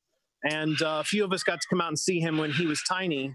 And the hopes were that if Megaplex was going to be alive in Presence Con this year, that Loki was going to come with and be able to do meet and greets just like Ginger does. But as the pandemic has kind of put a big stop to that, this is the best we can do for Loki right now. Jen, hi Jen. Hello, Ginger. Hello, Ginger. Yeah, actually, it's pretty wet in here right now. We had a really bad storm, so I think one of the things we're going to be doing with any money raised is to replace this roof. This table also needs to be replaced. It's been here since we built this stage, however long that was, in 06. So yeah, open your pockets and hearts, guys. The foxes need a new enclosure, or at least a revamped enclosure. So what are you doing? She's trying to bite me. Are you biting my butt? Oh, she rub it. She's scent marking me. She is scent marking me. That's just what I need. Fox smell on me. Well, Eliza will really like that. Sorry, I hit something on my phone. Sorry. What are you doing, James? So yeah, you can see even the foxes love toys of all kinds. So I posted something really funny one Halloween on Instagram. I had Amos dress up in his police uniform when we first put the police car in here. And then Ginger came up, so that was his canine. So he was dressed up as a police canine, and Ginger was his sidekick. So another question came in. Yeah. Does C.A.R.E use volunteers for construction projects? We do, yeah, and that gets announced on Facebook. So even if it's not our regular volunteers, if we have a huge project that they can get involved in, we will announce that on Facebook and sometimes even Instagram. Another question. The foxes seem really active. Do they need new toys or things to keep them interested in on a regular basis? Yeah, we do. We constantly do enrichment. We give them all kinds of different stuff. So we haven't given them a stuffed animal in a while because that's a huge mess. Because obviously the stuffed animal doesn't last very long, especially with 3 of them. But yeah, we change things out all the time. So she's being sneaky. Somebody's sneaking up on me. Again. So yeah, she's being really shy today with you guys all here. So, and Rascal's just in the back laying low. I don't know if you guys can even see Rascal. He's a silver tip fox owned by a 16-year-old girl that got bit, got her room dug up and stunk up and didn't want him anymore. So, in fact, that's why we got Ginger, because his old fox buddy passed away of old age, and he got very depressed. And so we picked up Ginger specifically for Rascal, for a buddy. And Ginger, you can tell if you look at her tail, that's the last bit of her coat that still hasn't fully blown out yet. It looks like she's got 2 tails. So,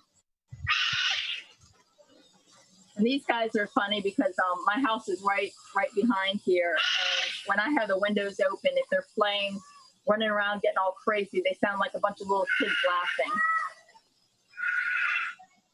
You can get the Ginger.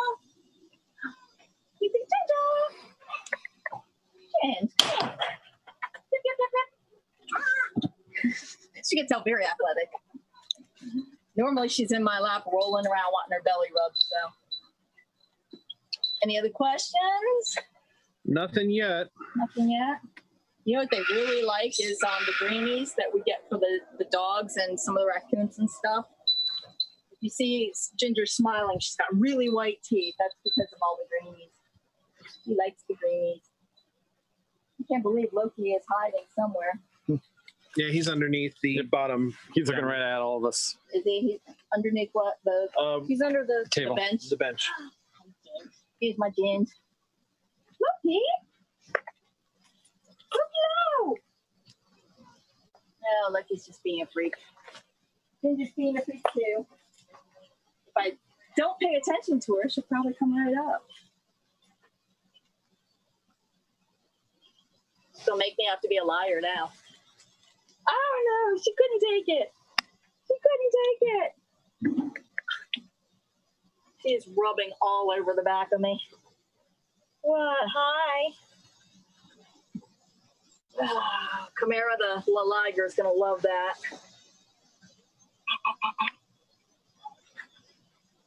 Can you guys even see what she's doing? She's being really obnoxious about it.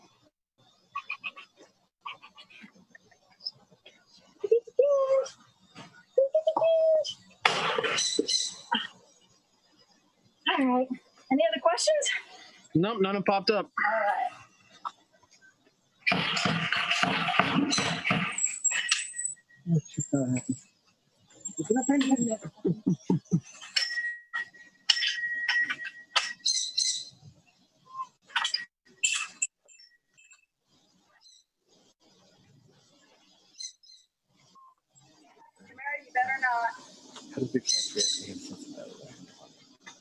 All right, so here's a question that came in. I'll wait till you get over so the rest of everybody can hear you. Okay. But so how do the big cats react when you have scents of other animals like you were just describing with the foxes? Oh, Chimera, the liger, is going to be obnoxious. He's going to have to resent me, you might say. So he gets really into it. He'll smell and start drooling and rub his drool all over me, and then he'll make his phlegm face. And yeah, Each one's different. Even actually the tiger too. Last time I went in with a fox smell on me, she got very excited. I actually had to get out pretty quick with her because she got so overly excited. It was kind of kicking into her wildness a little bit. So yeah, I saw her eyes start to change, and that's one thing with the big cats is if their eyes go from yellow to green, we know we're screwed. So we got to get out. So yeah. So now we got King Julian and Nigel temporarily over here.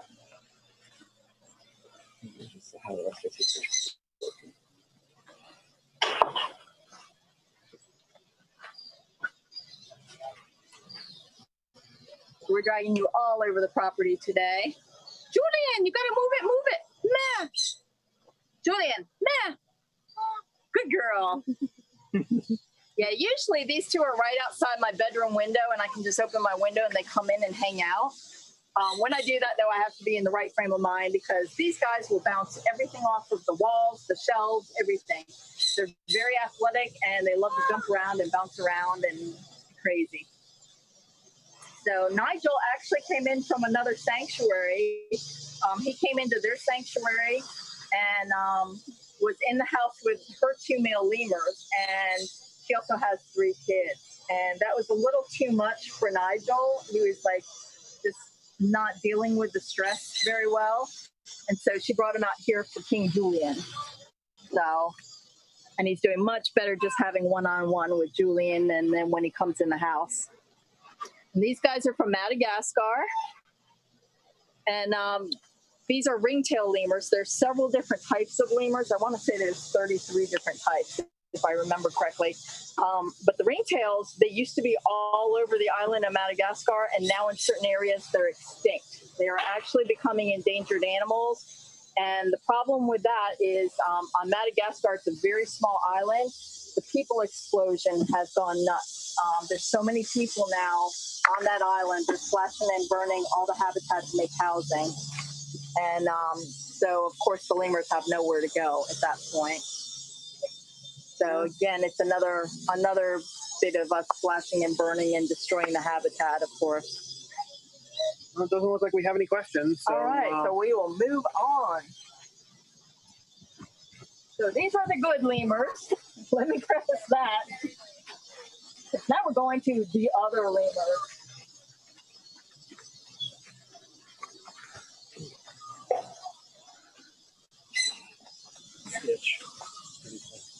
The lemurs like to move it. And deep things. So, Kristen, we had another question come up. You play music for the animals all the time. Yeah, it's not so much for the animals, it's more for us. But yeah, they get into it. The guys that have been hand raised here, they're all, they were raised on Motley Crue. 6 a.m. is the big one now. That's my favorite band, 6 a.m. Linkin Park, they were all raised on that. In fact, Spartacus, you turn on any of those, they'll dance like crazy. I've got a blue and gold macaw named Bosa. He's my rocker. He rocks out to 6 a.m. You've got 2 more cockatoos behind you, a little sulfur crest and a Malucan, or excuse me, not a Malucan, an umbrella. This is the sulfur crest, Coco. And Casper is the umbrella. Casper's owner actually still volunteers with us. She comes in and all. We don't know why Casper lost his feathers where he used to live, but he's growing them back. Coco almost had no feathers. The bad thing was the people couldn't figure out what was going on. And my first question was, what are you feeding it? And they said, oh, it gets a lot of peanuts and a lot of nuts. And I said, well, that's the first problem. I said, does it get any veggies, fruits or veggies? She said, mashed potatoes. So I'm like, okay, we're not dealing with right people here. And they said, the best thing that Casper loves is fat from steak or pork. So it was pretty obvious to me immediately it was the diet that made this bird lose all its feathers. So they're doing much, much better now. So growing those feathers back and being healthy on the pretty bird. So, and then behind us, we have the Mississippi group of lemurs, otherwise known as the assholes. Sorry, not going to PG that. Meh. So I'll go ahead and right off. Why do you call them Mississippi lemurs? Because they came from Mississippi. Yeah, these guys were on one of our last rescues. Actually, Mississippi is probably the farthest I've gone. We brought in 7 animals, 3 kinkajous, 3 lemurs, and a cougar. We're missing Buddha. Where's Buddha? Oh, there he is, down in the back. Yeah, these guys are my problem children. Lenny, first of all, they didn't even have names when they came in. So we named them. Lenny is up top. He's the most social. He's a sweetheart. He always talks back and forth. Lenny, meh. Good boy. So that's Lenny. Lenny Lemur, Maddie Madagascar on the little house with a really dark face. And then we've got Buddha, who I affectionately call Fat Ass. Buddha actually has lost a tremendous amount of weight since he's been here. These guys were thin when they came in because Buddha was eating all the food. Buddha is an ass. There's no other way to put it. Buddha will try to tear us a new one every chance he gets. So we built him a lockdown in the back. So at dinner time, he gets locked in a separate area. So he has gotten much healthier and everything. And lemurs in general, I call them the class clowns. These guys are the clowns of the animal world. If you look at the way Buddha's sitting, that just cracks me up. The way Buddha over here, they kind of sit like little kids at times. Except with him, he just sprawls. We had a question come in. Yes. Did the show Zubumafu give you any inspiration for caring for lemurs? Never heard of it. So that would be a no. No, I've known people that have had lemurs and everything.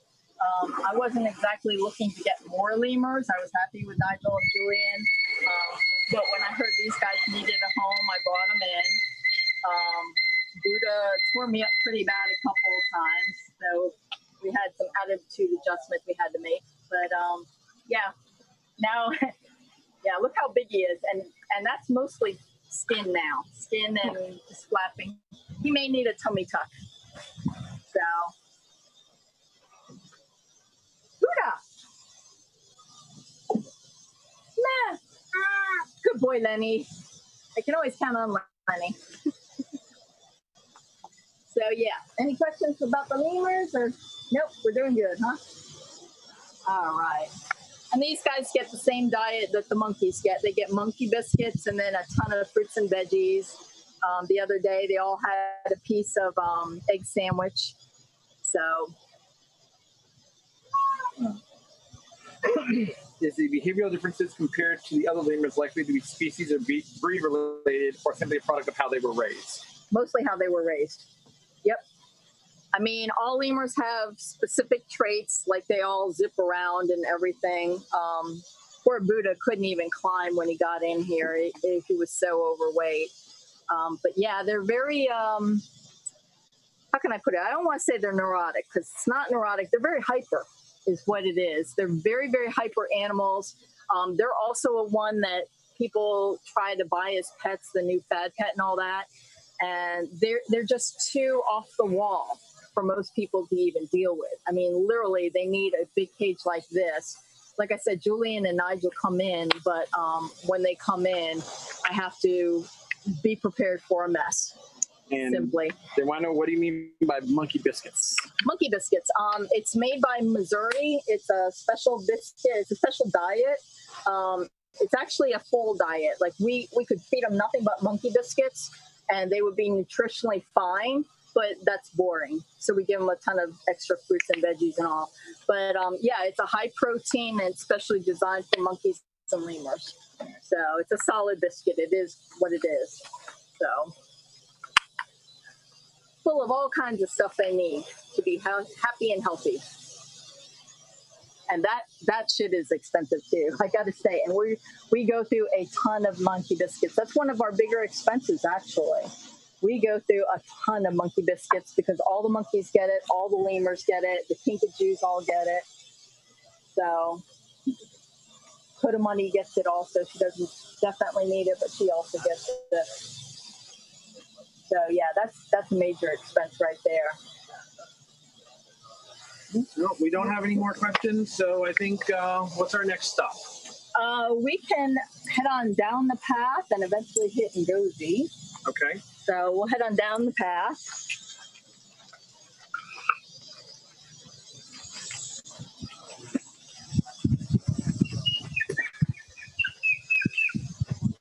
Is Lola being photogenic today, do you think? I don't know. I haven't been that far down today, to be honest. Oh, well, we can't forget the blondies. Oh, we cannot forget the blondes. Almost walked right by the blondes. Snow White, Betty White, and Goldilocks. That's Snow. Yep, that was Snow right there. Snow is the most outgoing one. Betty's the next one, and Goldilocks is the shy one that went straight up. So, and these are raccoons. They're considered blonde raccoons. They're definitely not albinos, but they have albino in their family somewhere back there. Very sweet girls. They came in before the eyes were even open, and Rosie, the happy monkey, actually was afraid of animals. And so when she started trusting me is when these girls came in and their eyes weren't even open yet. So Rosie helped me bottle raise them. And to this day, Rosie can go in there. They play tag. Rosie signs for a hug, and Snow is her favorite. Snow will come up and give her a big hug and a kiss. So, yeah, that's another animal that I mix with another different animal. So, the girls. They all think we have treats right now. That's why they're all pacing. They're like, what you got? Snow, we've got nothing, baby. You gotta wait. The guy used to breed these guys as pets, and then so many raccoons were turned back into them because when they hit about 2, their wildness comes out. In fact, I just had a full conversation, about an hour conversation with a woman the other day that bought a raccoon, a regular raccoon from a breeder. She raised it really well. She had it spayed and all, and it's now turning on the family, and it just turned 2. She's trying not to get rid of it, but I'm trying to work her through that, help her with the training and all, and retraining. But yeah, the guy that had so many of these turned back in, he decided to stop breeding. And then unfortunately, one of his employees mixed the 2 cages of raccoons together, and they couldn't tell male from females, and the girls were born. So he didn't want them, so he called me, asked me, and I said, hell yeah, I want them. So that was another good trip.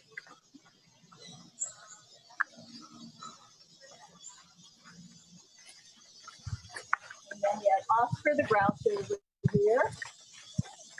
There's only a couple of us that Oscar likes, and the 2 of us that Oscar likes, I'm pretty sure resemble his old owner.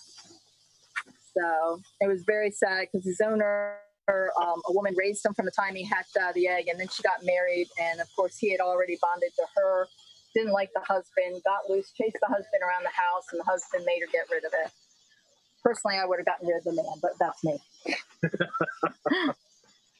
So Oscar is here, and Oscar comes in the house from time to time, and the 2 of us that handle him all the time, play with him and do what we do. So, but he's very particular. And I'm actually going to take you to this guy here, see what he does.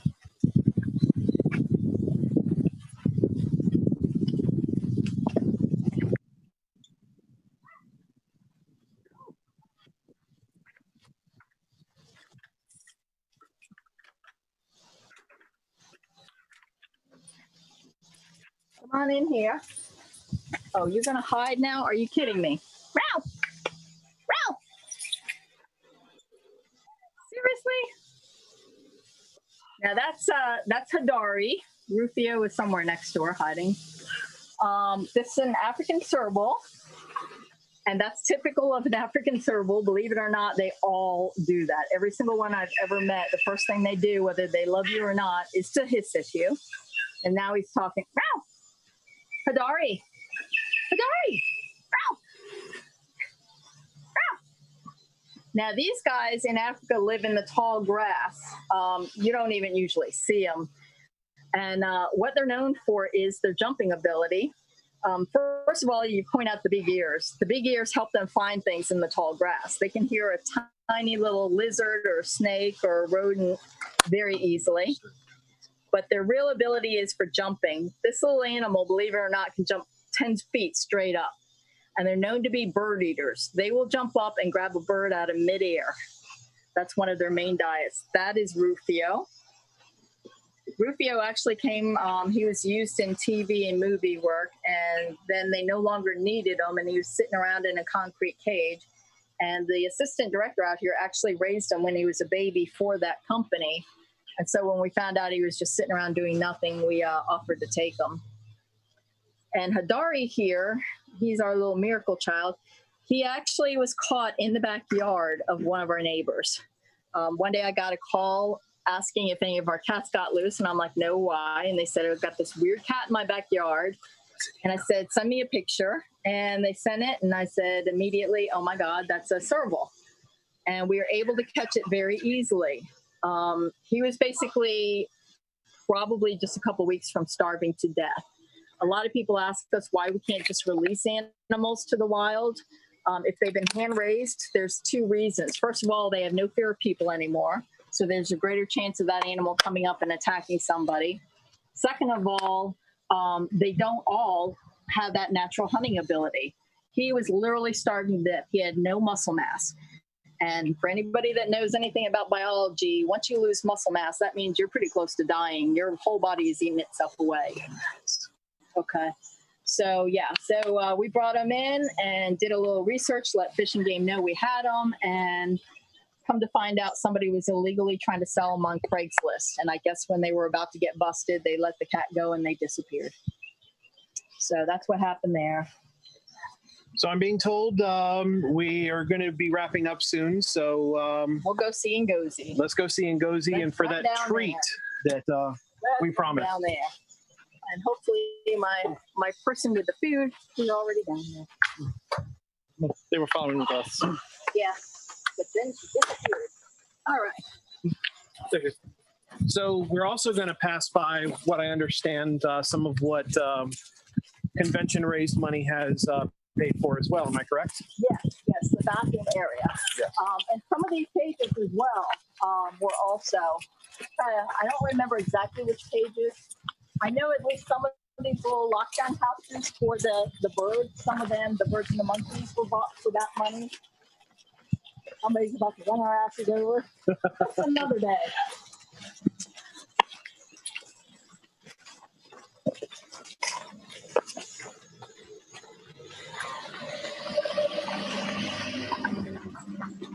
So the bathroom down here, we very badly needed because we had school groups coming out, and then we'd have like 20 kids coming in my house to use the bathroom.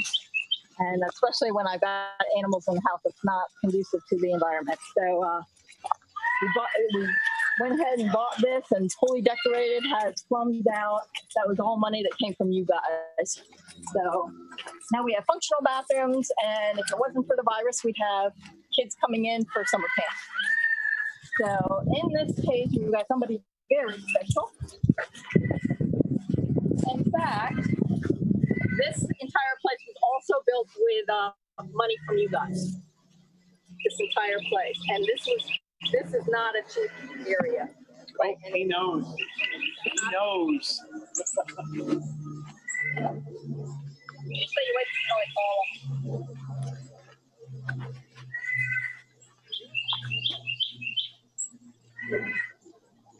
Yeah, so this entire area was bought and paid for by you guys.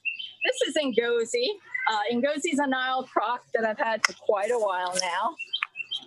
He's got the potential of being 1,200 pounds and 20 feet long. And he heard my voice. I am the only one that feeds and takes care of this animal, and he heard my voice. So one of the cats left some meat left over the other night. So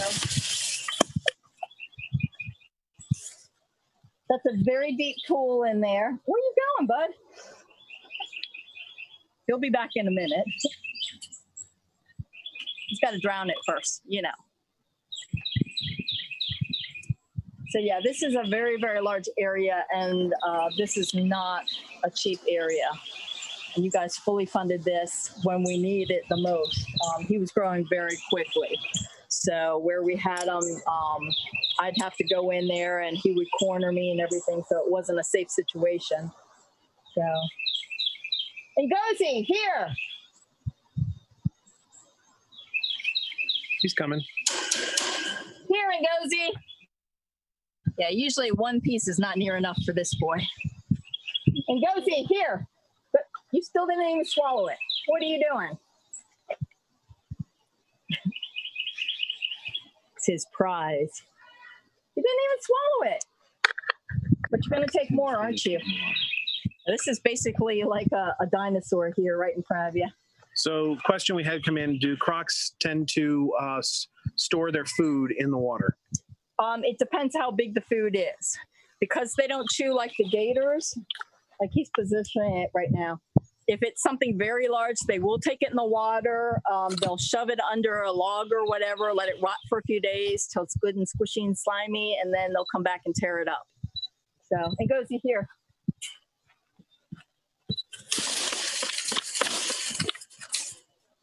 Yeah. He is an eating machine.